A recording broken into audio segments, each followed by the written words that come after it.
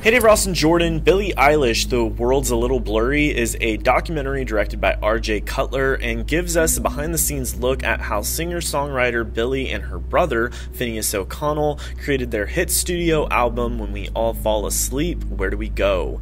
Billie is depicted as a pessimistic teen, a self-critical artist who constantly complains about the struggles of making music, specifically songwriting.